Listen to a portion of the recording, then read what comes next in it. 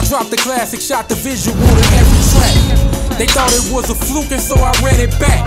I'm winning, in fact, just go and check the stats. Earn my respect. This time. Alright, so man, coming off King's Testimony 1, you know what I'm saying, I was asked by a lot of people, like, how do you follow up after a project like that? So, you know, I had to, you know, I got in creative mode. When I finally got in creative mode, I knew that certain records that was on King's Testimony 1 and the whole tone of King's Testimony 1 was something that it was going to be a tough act to follow. You know what I'm saying? So I didn't want to go into it trying to match it. I wouldn't, first of all, I didn't even want to know if I wanted to call it King's Testimony 2 because, you know, I didn't want it to be in the shadow of King's Testimony 1, and I set myself up for people to be overcritical on the judgment.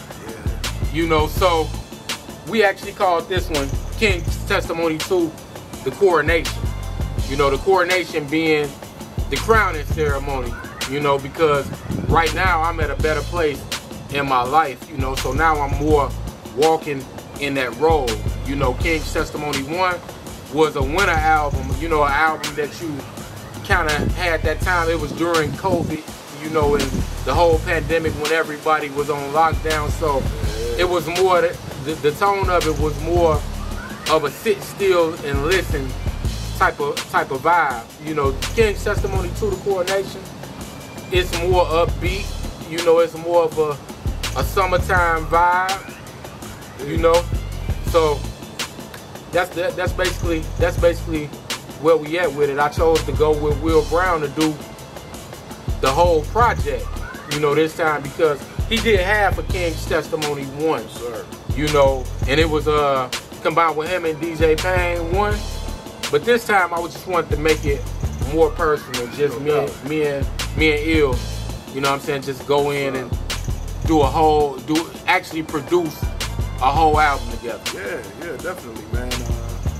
You know, coming off the back end of King's Testimony 1, you know, like CA come to the lab and you know, it's like, yo, I need certain kind of records to fill in the gaps. And you know, I got these concepts, and then, you know, we were able to, you know, sonically find those records, you know what I mean? And of course, King's Testimony 1 is dope, it's a masterpiece. But King's Testimony 2 is more intimate, man, because me and bro, you know, we literally sat down every time, you know, picking out the beats, evaluating the records, you know what I mean?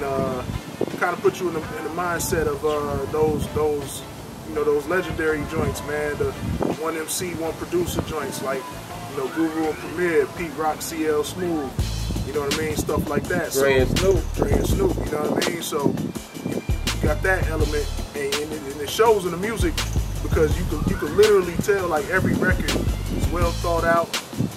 We both had to agree on it, you know what I mean? Like, you know, and it's a lot of stuff where we were like, man, I think this will work for the project.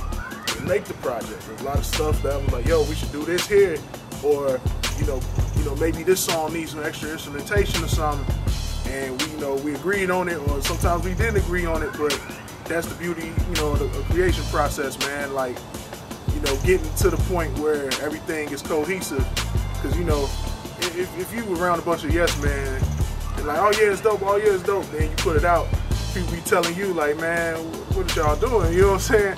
So it had to, you know, throughout the creation process, it had to make it through our critique, our criticism of each record. You know what I'm saying? Like, man, certain songs, we got, what, 5, 6 different mix downs for a song. You know what I mean? It's like, I need to re-record this verse. Nah, man, like, we need to change this arrangement up here for the chorus, or all type of stuff, man. So this album is definitely more intimate. You know what I'm saying? Like, what's King's Testimony 1? You know, bro was like, you know, making a proclamation like, yo, you know, I'm coming out of, you know, I'm healing a lot of, you know, past traumas and situations and things that I'm addressing. The coronation is like, we made it over the hump. This is the celebration, and let me give you the game for for, you know, all the other aspiring kings to get to this level too. Right. You know what I mean? It's a lot of, you know what I'm saying? It's a lot of celebratory records, a lot of uplifting, you know, records that, you know, we put, you know, big homie shit. We giving you the game. You know what I'm saying? Like, you know, and I think that's the most valuable thing, you know, big homies could do is put the younger generation, or hell, even your peers, put them on game. You know what I'm saying? So, you listen to King's testimony too. It's an educational piece. You know what I'm saying?